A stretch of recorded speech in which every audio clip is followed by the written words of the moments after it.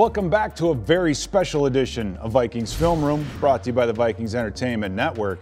Now, Thanksgiving for the Vikings came early this year when we were able to work out a trade for TJ Hockenson, tight end from the Detroit Lions. So what exactly does this mean for the team, and what does TJ add to this ball club?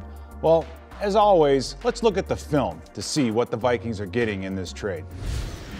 Now, when you watch TJ Hockenson on film, I think the first thing that jumps out at you are his hands. This guy is an unbelievable pass catcher. In this first play against the Philadelphia Eagles, you're going to see exactly that. You'll see him to the right of your screen. Now we're looking at the end zone because this gives you the best view. He's just going to run this route across the middle, cross from the linebacker, underneath the safety, and when that ball gets to him, he lays out for this football. What a grab. Kind of double catches it, brings it down. The Eagles are saying he didn't catch it. Well, folks, he caught that football. Unbelievable pair of hands on this guy. This time, you'll see TJ Hockenson's flexed out toward the top of your screen, just underneath the numbers. So in this case, they're coming out with two tight end set, but they're using him as a wide receiver, just like the Giants used to do with Shockey. But one-on-one, as he gets off the line of scrimmage, you'll see him press that corner, get that corner to open up a little bit. This throw was a little bit late, but watch him extend his body in between the hashes. It takes courage to do that and bring this football down. Another great reception by TJ.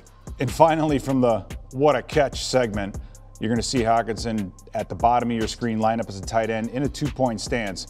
But watch this route. Now, the Seattle Seahawks are covering him with a safety.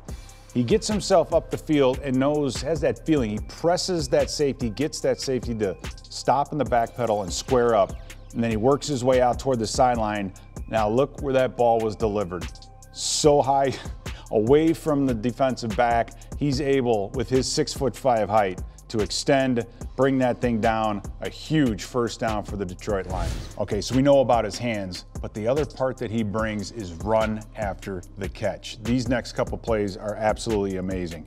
And this first one, you're gonna see Hockenson flexed out at the top of your screen. Now this is just a regular out route, nothing special. It's just what he does after he catches the football. That's incredible. He runs that 7 route, gets to the corner, makes that catch, makes one man miss, and almost gets himself into the end zone to the 12-yard line, but it's that run after catch that we haven't seen here in quite some time. Now in the run after catch category, this one is unbelievable. You'll see Hockenson go in motion across behind the line of scrimmage. He's just gonna line up on that hash mark and run a simple drag route across the screen. Makes the catch, but there's no one on him. He has about 5 yards between he and the nearest defender. That first guy, swing and a miss, and now the big guy is rolling. And yeah, he's getting caught by some folks, but he decides, I'm gonna cut this thing back inside the 10-yard line, gets all the way down to the 4. Unbelievable stiff arm, run after catch. This guy in the open is dangerous. Now with any tight end, red zone, that's where you live. At 6'5", this guy definitely can get it done in the red zone.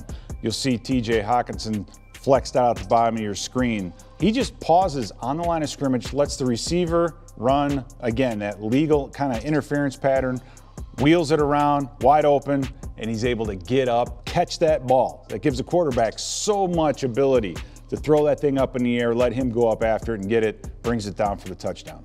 Another great example in red zone, you see Hockenson at the bottom of your screen. They're gonna motion another receiver over and snap the football when the two of them are about right on top of one another. He gets up and he sees that linebacker on the inside, the safety over the top, and then bends that thing out because he knows that corner has to run with the wide receiver. Gets just inside that pylon, beautiful throw and catch, taps his toes inside, touchdown for the Lions. Now, the other thing about TJ Hockenson is he's really a matchup nightmare. And teams that think that they can cover him with a tight end, well, he makes them pay for it. And you're going to see this against the Seattle Seahawks. They have about 5 guys on the line of scrimmage. That means they're going to have a linebacker trying to cover him. On the snap of the football, you see Hockenson getting up the field. That linebacker opens up to him, jams him, but he's able to keep his feet, runs the switch route.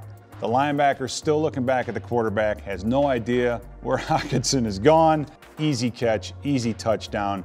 You can't cover this guy with a linebacker alone. Well, you need more proof? Here's one against the Chicago Bears. You'll see the running back motions himself out of the backfield, pulls out the one linebacker. That leaves Hockenson one-on-one. with the linebacker from the Bears right at the middle of the field. And it's this route that he runs. It's the snag route, meaning he's going to try to act like he's going across the field, hook back away from him, the linebacker jumps him, but the quickness, the lateral quickness to get himself open, another great catch extending between the linebacker and the safety. That play may just move the chains, but that's a beautiful route. We've seen him as a receiver. We've seen him as a red zone receiver. We've seen him matched up against the linebacker. What about the tight end screen? This guy excels at this as well. On this play, you'll see him flexed out to the outside. He blocks. That's why this screen, he sells it. He turns himself out. Watch the offensive line, however. 3 guys in front of him. They kick out the safety. He cuts himself back in. He puts that right foot down, runs another safety over, gets another 8 yards. This guy can do it all. And finally, another, I think, just underground aspect of this guy is his ability to block. And I can't wait to see what Kevin O'Connell and our offense decides to do with him. On this first play, you're going to see position blocking. This means he's got angles, but they're not afraid to use him to block a defensive lineman. He goes inside. He's going where the big men live, and he sees 97, the defensive tackle, doesn't get blocked. He's free. Boom, comes down, does a great job of just walling him off. And this is a huge run by DeAndre Swift early on in this game. So you can use him off the ball, position blocking a defensive lineman. All right, we've seen him block a defensive lineman. How about a linebacker? On this play, left side of your screen, watch him bend himself back in, butts up on the linebacker, gets the running back inside. Another great play, another great positional block by TJ.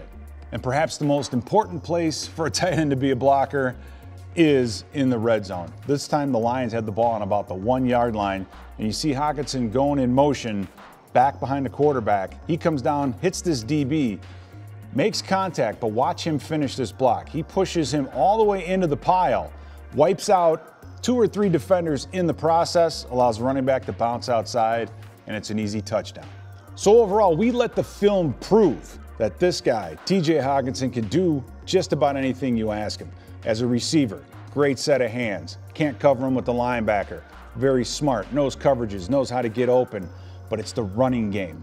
His blocking in the running game, which I think might be the best asset to this offense, and I cannot wait to see this guy in purple and how the Vikings use him.